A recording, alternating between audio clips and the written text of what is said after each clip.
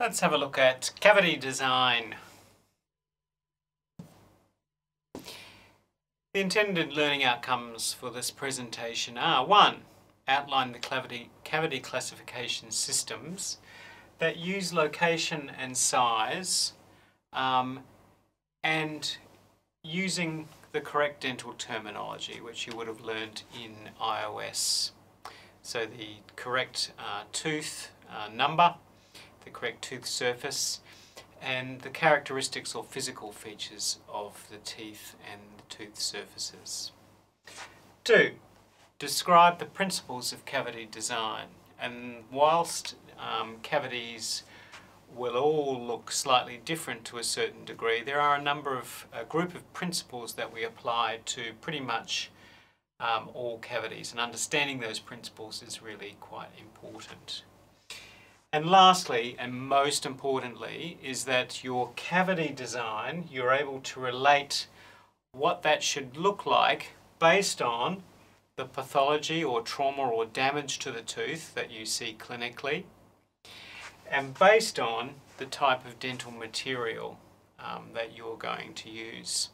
So what your cavity design ends up looking like should be a careful consideration of those things first, and we'll explore this a little bit more. But just to put it in context, remember our approach to managing dental caries is one of minimal intervention dentistry. This is the modern concept for managing this disease process, and it is a holistic, patient-based philosophy which includes multiple elements. The first and most important is our preventive approaches, so trying to control the disease process. And two of the ways we can do that are by reducing the cariogenic bacterial load in a patient's mouth. And if there are early lesions or early carious lesions in the mouth, we should be trying to reverse them or arrest them with a remineralization process so that we prevent destruction of the tooth tissue and we prevent having to replace it with a prosthetic dental restoration, which are never as good as the original tooth tissues. It also means that when we look at broken down or cracked or defective restorations, we carefully consider whether they can be repaired rather than completely replaced. It is much more expensive and more destructive to the tooth if we remove restorations completely and then place a new one. So we'd rather repair and limit the damage to the tooth with a restoration that has a slight defect than replace the whole thing. And lastly, the third element in this overall care philosophy is restoring cavitated lesions when they are cavitated. So when they are irreversibly cavitated and we can no longer attempt to reverse or arrest the lesion. So the minimally invasive restoration is our last option for the management of caries. Shouldn't be the first option. And a reminder that minimally invasive restoration, which is only used when we have irreversible damage, should be guided by these ideas. When we pick up a handpiece or a sharp excavation or other instrument for removing tooth tissue, we should be only removing that part of the tissue which cannot be saved or preserved. So that's minimal removal of destroyed tooth tissue, but maximal presentation of sound demineralized tooth tissues. And lastly, we should place the most suitable material into that cavity to service the tooth, but also our choice of restorative material should also be based on preservation of tooth. So adhesive restorative materials are more commonly favoured today than things like amalgam, which require more extensive tooth removal in order to be retained. So looking at our tooth and cross section here, the tissues we want to or have to remove are the necrotic or destroyed dentine and any unsupported enamel. So enamel prisms that are not sitting on sound dentine, they may also have to be eliminated. The deeper affected dentine, we would try to preserve or keep that in place. So these are the things we should recall when we're planning the design of our cavity. And cavitation is the critical point. So right up until that point we should be attempting everything we possibly can to reverse or arrest the lesion before it cavitates. Once it's cavitated, it may need restoration. And really we need to keep in mind that cavitation is an indication that our therapeutic or preventive approaches have failed. Now, Banerjee, who was the author of the reading that you should be looking at in conjunction with this presentation, presents this very simple but significant idea that minimal intervention dentistry or minimally invasive restoration relies on good knowledge of the dental operator in three important areas. So he presents this golden triangle, this triad of things that we need to know.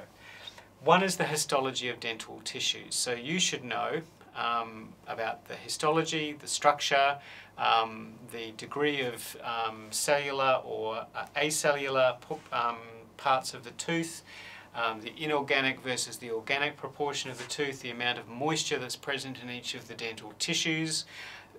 All of those things are important because they will determine how much of the tissue you remove, but they'll also determine the type of dental materials that you are able to use effectively against those tissues. The second point in our triad here is the characteristics of the dental materials themselves.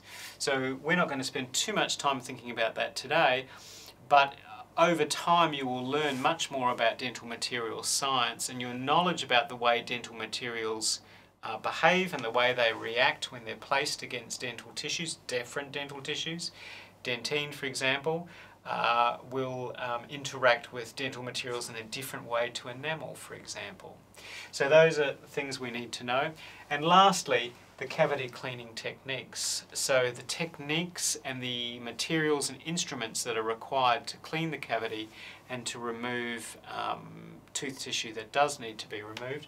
We need to have a careful understanding of the effectiveness and the use of each of those things. And you'll note from this triad that these things are interactive.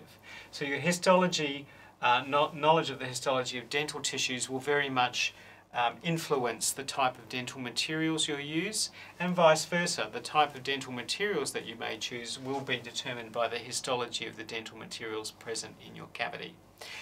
The cleaning will be influenced by the histology and also by the characteristics of the restorative materials. So an in-depth knowledge of these three areas is really critical. At this stage you have a beginner insight into them, but I'm just highlighting to you now that these are important things to think about when we get into more sophisticated cavity design. And here's the paper that I was just referring to, so it will be on LMS for you to read. I want you to read this and understand the concepts well. I've taken out a couple of sentences here which I think are really important, and what the author suggests is that minimally invasive dentistry allows the dental practitioner to approach the disease in a more medical way as a physician rather than as a technician or surgeon that just cuts out things without thinking about being able to cure or preserve tissues in place with mineralization. So the past approach to restoring teeth has meant that we've been overly destructive of teeth, which means that they fail ultimately. So we don't do patients any favours.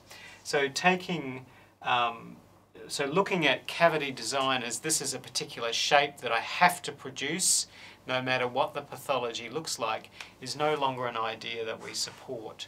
So that predetermined shape that we used to teach in dental schools is no longer valid in our modern understanding of disease.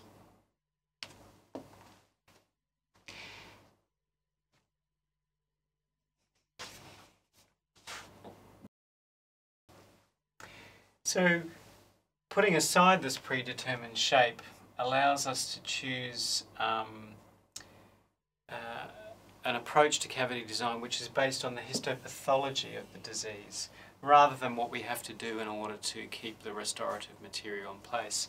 And what this does is allows us to retain more tooth substance than we would have perhaps in the past. So remember, my view is that restorations are placed primarily to bring the biofilm to the surface, out of the cavities which patients cannot access to remove biofilm effectively, and to seal off the cavity from the substrate, the sugars that are available in the mouth when we eat so that the lesion cannot progress. They're the key reasons for placing restorations. So you'll see this picture you'll recognise outlines the two zones that we need to consider when designing cavities. So which part of the tooth structure needs to be removed and which part of the tooth structure needs to be retained. So this more superficial or infected or destroyed layer of dentine needs to be removed. So this would be included in our cavity design. We'd also need to then consider that this is potentially unsupported enamel, and we may need to eliminate that. And the same thing here. Okay, so our final cavity design may look something like that. Another example here, you can see that we don't have an open cavity. We have a breakdown or a cavitation of enamel here. But in order to access this necrotic dentine here, we actually need to cut through relatively sound enamel. And to do that we'd need to use a high-speed air turbine handpiece with an effective cutting burr. And again, once we have thought about this, we need to remove all of this necrotic dentine, which means that this unsupported enamel excuse me, would have to be included in our cavity design. So remember the enamel prisms are sitting almost perpendicular to the dentinal surface, so this is all supported enamel. This unsupported enamel, which is sitting on necrotic dentine, it's unsupported, it'll collapse, needs to be removed. Here we can see some radiographs which are showing us radiolucent areas which indicate significant loss of minerals and therefore probably significant carious dentine. So here we see a large area which is probably necrotic dentine. Here is the small cavity in the surface of the enamel. But you can see here that in order to remove this lesion, we can't actually come in from the side because the 6-year-old molar is sitting adjacent to it. So what we would need to do is cut through from the occlusal in order to gain access to that lesion. So our cavity design may end up looking something like this. And additionally, we may cut a retentive area into the occlusal, so our final outline in cross-section may look something like this.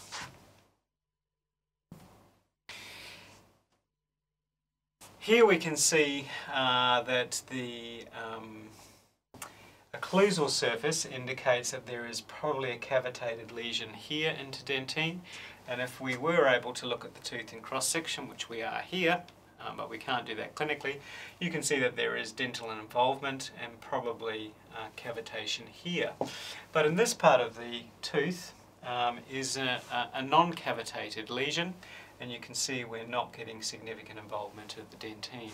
So in this particular case, we can access from the occlusal, so we'd use our high-speed handpiece to remove enamel, and this is the shape from the occlusal of our cavity. This is actually called the outline form. Okay, this area we would probably leave, we wouldn't cut into that, but we would want to seal that. In cross-section, our cavity from the occlusal, removing the necrotic dentine, would probably look something like that. So let's have a look at where these lesions will be and potentially consider how the principles of cavity design may be applied slightly differently according to the surfaces of the teeth that are affected. Now, dental caries can affect, of course, any part of the tooth where plaque is left to accumulate.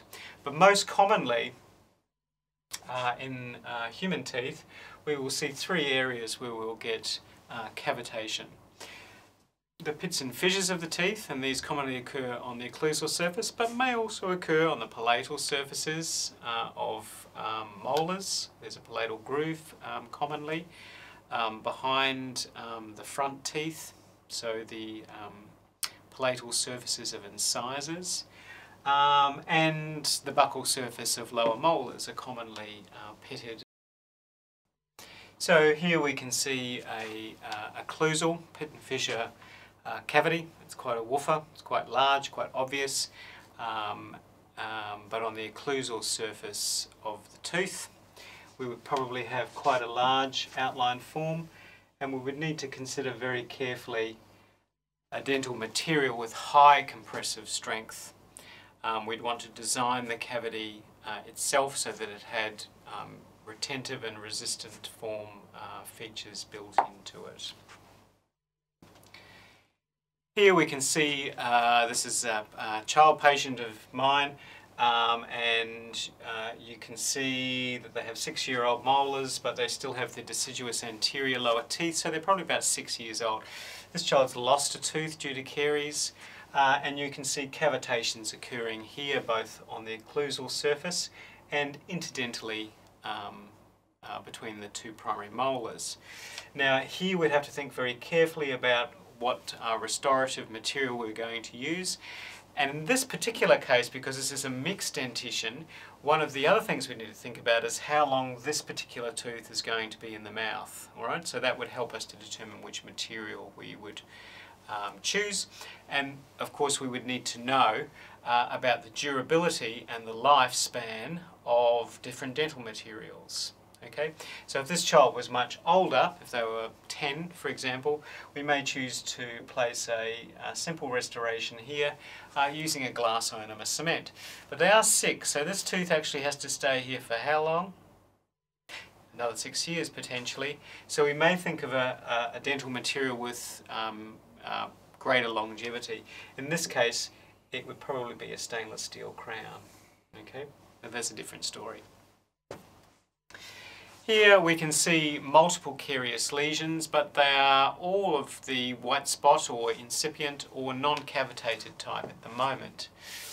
But if you just imagine, if we left the plaque here for long enough, we could end up with cavities looking like this, in which case we'd need to think very carefully about the dental material, because you can see here in this picture the patient is in maximum interdigitation, and you can see that this spot here actually is not under any occlusal pressure.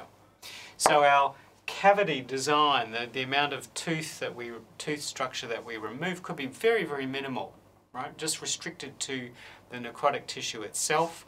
And then we could place something like a GIC, for example, because it's under no significant stress, so it doesn't need that compressive strength. We could place a resin composite, but of course it would depend on how well we can isolate the cavity from fluids, because they're very moisture sensitive, right? So if we can get good isolation here to stop the fluids from the gingival crevice from seeping out onto the operative site, then we may choose a resin composite. Here I've included, just for completeness, an example of a class 6 or cuspal tip cavity. You can see here the cavity is occurring on, what's this? This is the lower 6, so there's the mesiobuccal, the mid-buccal or true buccal, and the distobuccal cusp. So on the tip of the mid-buccal or true buccal cusp, you can see that there is a cavity here. That is unusual because we don't usually see developmental grooves, pits or fissures in these areas. It's probably some sort of developmental defect in this area that's then collected plaque, which has then become carious. Unusual, but you may see this. And as I say, I've included it for completeness here. So, what determines our cavity design? Well, the basics are the disease, how much of the tooth has been destroyed. Right? Is it a very little bit, or is it a big woofer like this one here? Okay, so that will help us to make decisions about what the final cavity design is going to look like. We also, remember, need to think about the dental materials. So what are we going to use to restore the tooth? Is it an adhesive material? Here we've lost one of the cusps of the teeth. So, you know, an adhesive material might be indicated, but it's going to be under significant occlusal pressure. So we need to think very carefully about that. And the dental tissues in the area also will help us to make a decision. Is there dentine involved and enamel, or is it just enamel, or is it large areas of dentine with no enamel? In this area here, you can see we're getting very close to the cementum and dentine of the root.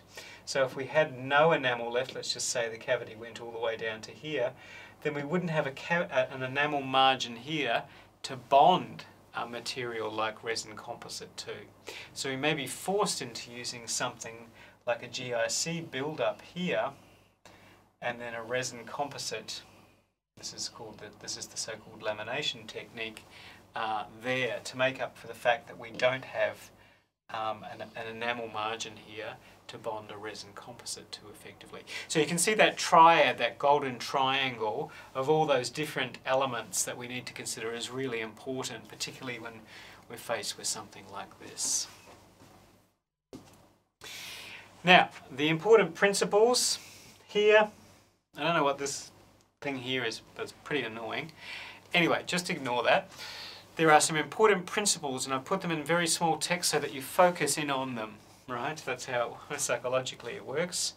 You really concentrate on these things now. The principles are principles, right? So they're guiding ideas that we will apply generally across all cavities. So they're principles that apply to cavity design. But the way we apply those principles will be determined by those previous characteristics. All right? So they're all about the form that our cavity will take, and they are in alphabetical order. Actually, they're not alphabetical order. They're in no order. Access form, convenience, retention, resistance, and outline. And the names are very descriptive, so you can probably start to understand what these things mean even before I go on to the next slide. But I will go into the next slide anyway, if the board lets me. Okay, so the first one is access, and as the name suggests, it's about being able to access the necrotic tooth tissue. Now, if it's a great big wolfen cavity where the enamel's collapsed in and you can see the dentine, the disease has created the access for you.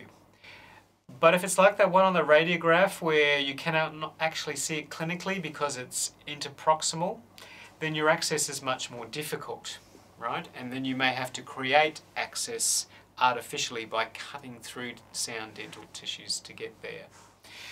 But you need access to be able to see the necrotic dentine, and you need access to be able to get the instruments in to remove it effectively. So access is very important. If you don't have good access to the lesion, you're not going to be able to effectively remove the necrotic tooth tissue. And one of the mistakes people make with minimally invasive dentistry is they think that it's minimally invasive dentistry means really, really super tiny, uber tiny fillings or cavities, where it actually doesn't, right? It means minimal destruction of tissue, but we still need access into it to be able to restore it appropriately. So keep that in mind. So, talking about access, we have two different cases here. Here is a lesion on the distal surface of a tooth. Now, our access, if there was no tooth next door to it, our access would be relatively simple. We just access from the side into the cavity. We'd remove the necrotic dentine, and then we would eliminate any unsupported enamel. So our cavity design would look something like that. We would have no occlusal pressure from this side onto the tooth, so our design could be fairly minimal, fairly rounded, and we might choose to use a material that doesn't have high compressive strength but very good adhesive qualities, and a glass ionomer cement, for example. The other thing about this type of approach is that we preserve this important structural area here, which is the marginal ridge. And the marginal ridge comes under a lot of pressure when we bite our teeth together. So if we can preserve that, then we are preserving more strength in the tooth. However, if there was a tooth next door, we would not be able to access the cavity directly this way.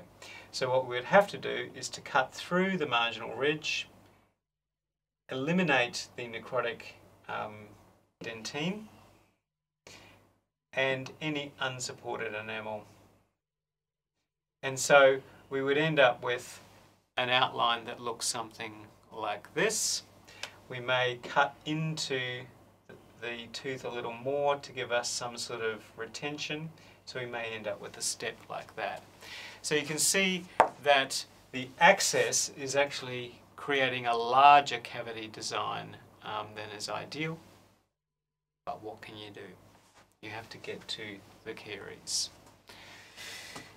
In this case, we've got an occlusal cavitation, so there's a cavity here, significant necrotic dentine. We want to eliminate this necrotic dentine, so we need to be able to get to it.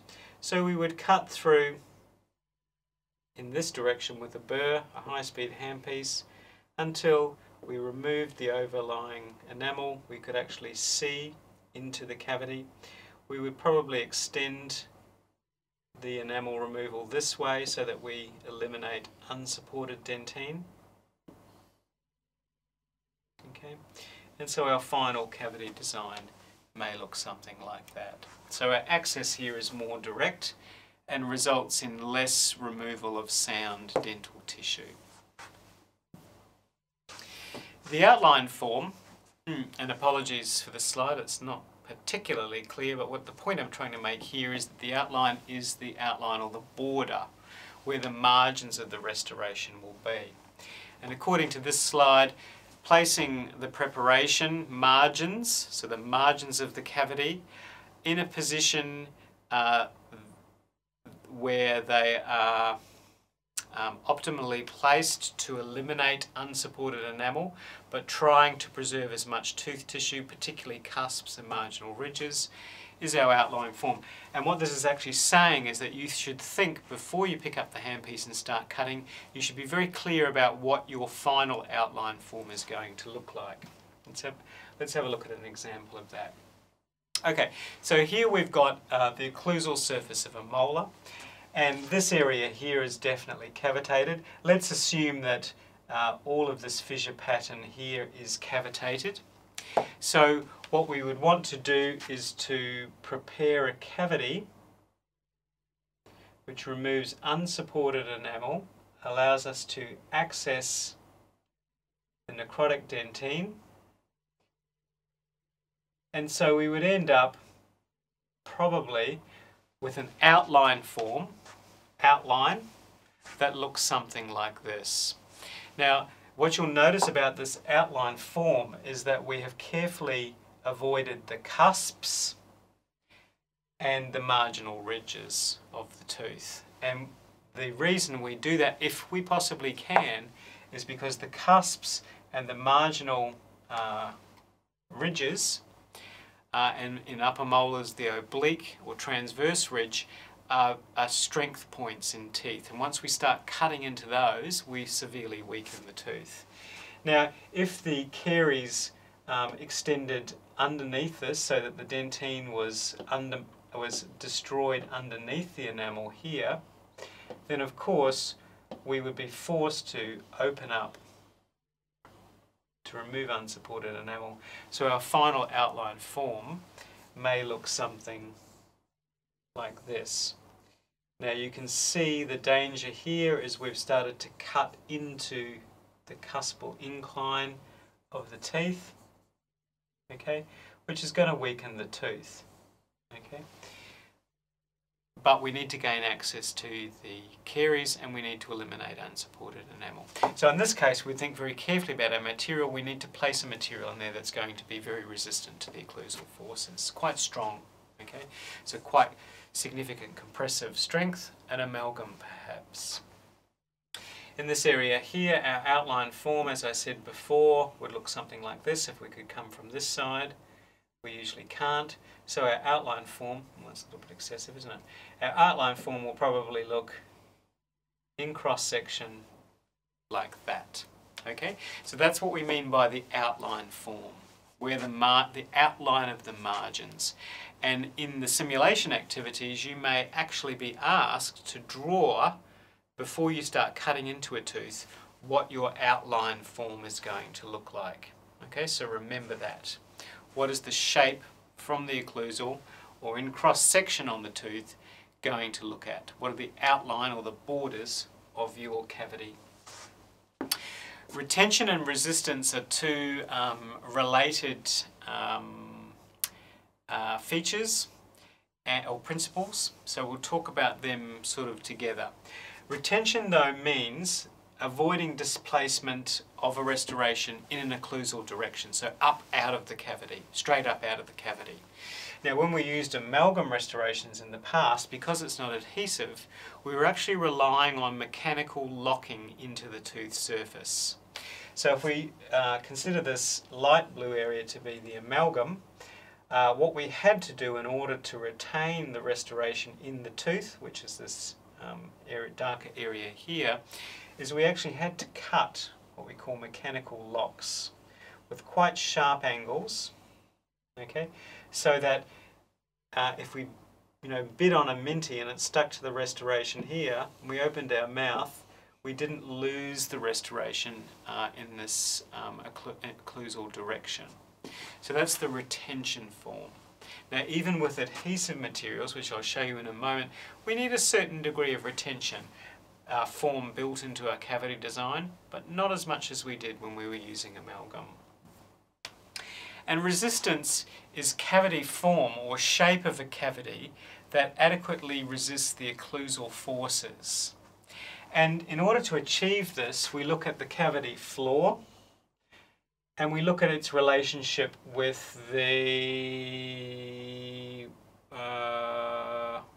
direction of the occlusal loading.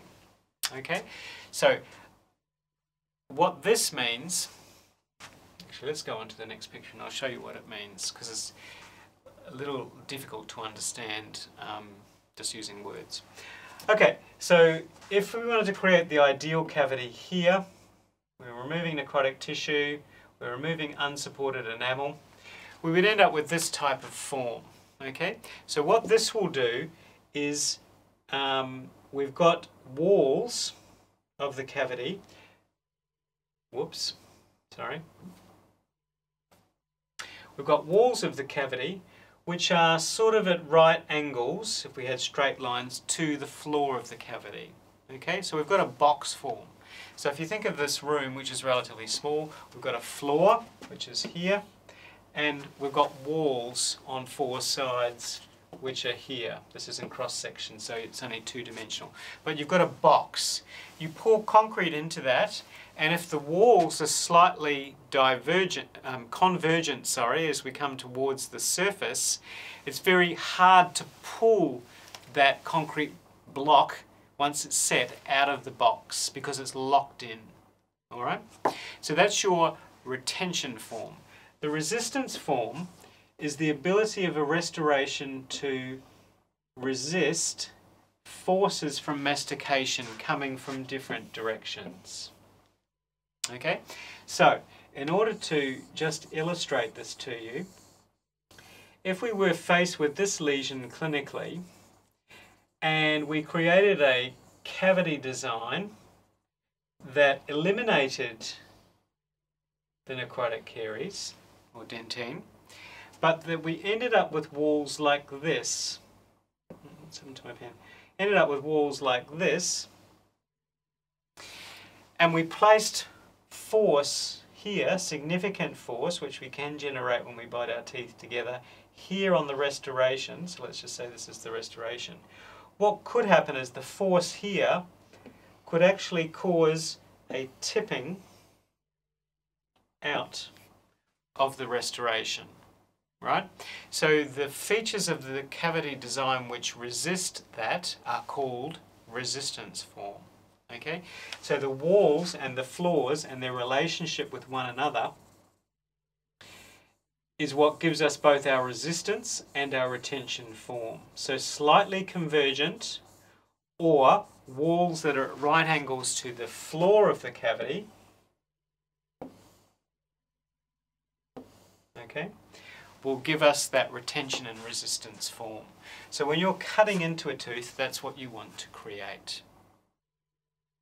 Okay, let's have a look at another example here where resistance and retention form is less important. This is a large cavity, but it's on the buccal surface of a tooth, which is, or should not be, under direct occlusal pressure, right?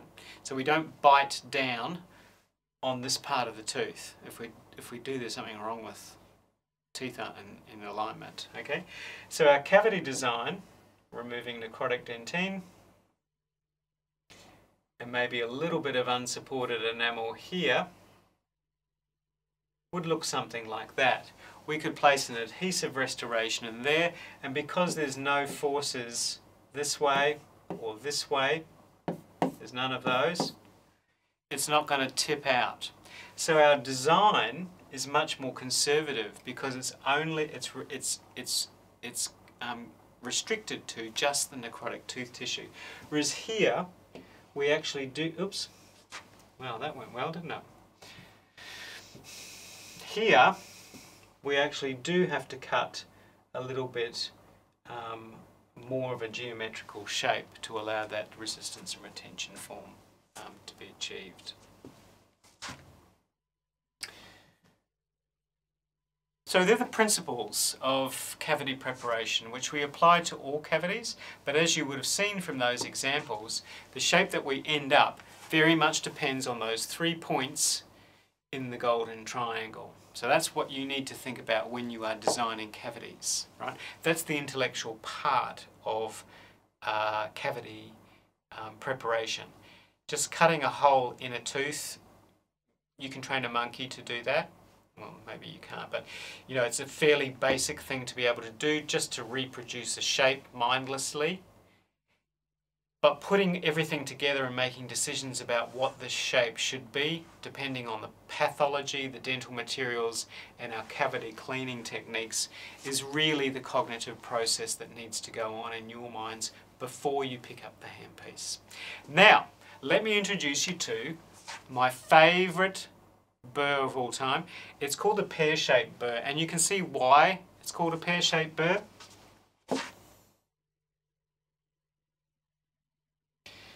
Because it's sort of shaped a little bit like a pear, right? Here's the cutting bit. This is the cutting area of the burr. It's this one's covered in diamond grit. So diamond's very hard, it will cut through very hard tissues. You can also get tungsten carbide pear-shaped burrs which have flutes on them. Tungsten carbide is also very hard, as you know, and will cut through hard dental tissues. Now the beauty of this particular burr is its shape. Have a look at the shape here, and then what I want you to imagine is if you went down into a tooth and then pulled the burr across the tooth without lifting it up or down or sideways, and pulled it across, what shape cavity would you produce? Push the pause button and to think about it for a moment. unpause. You've probably decided now that this is the shape that would result from using the pear-shaped burr in that manner. And, quelle surprise, what have we actually got here? We've got the characteristics of the ideal minimal cavity preparation. So we've got a relatively flat floor. We've got walls that are at right angles to the floor or slightly convergent as you come towards the surface of the tooth. So the cavity design has good retention and resistance form. Your access allows you to eliminate necrotic dentine, and you have convenience form. You're able to get your instruments into place. It also allows you to place an adhesive restoration because the surface area here is relatively small, so your occlusal from the tooth above it is going to have minimal impact on the restoration. This is your ideal for minimal cavities. For much larger cavities, you will of course need to make different decisions about where you place the margins or the outline form and your materials. If it was going to look something like this, okay, you would need to probably have a dental material which was much stronger, much more compressive strength. And if you had a large cavity that needed preparation like this one, this burr may not be the most appropriate one to start with. But for minimal cavities, this is the ideal burr. There's a whole bunch of different shapes of cavity preparation and burrs.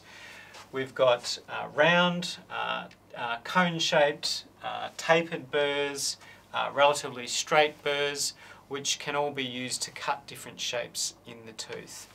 The round burr could be